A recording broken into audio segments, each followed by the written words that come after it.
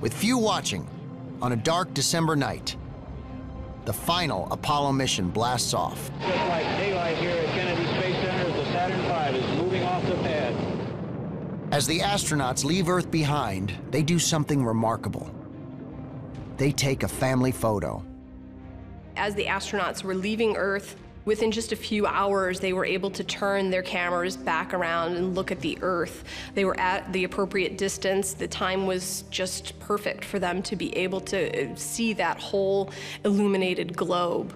It's us, all of us, the entire human race in one picture. Oh, yeah, we got some pictures earlier. I'm going to get another one here in a minute. I'll tell you, if there ever was a fragile appearing piece of blue in space, it's the Earth right now. Roger. Finally, on this Christmas Eve, a look at ourselves, at our Earth. This photograph was taken during the flight of Apollo 17. It shows our Earth moving through a void, our world of war and earthquakes, but also peace and beauty. All of it and all of us so close together, so small in the universe.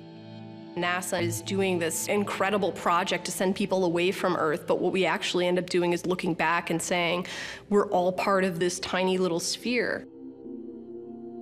Like seeing ourselves in a mirror for the first time. Billions of people, all one family. If you're a kid in school and you look at a map, it's all borders and every country is a different color.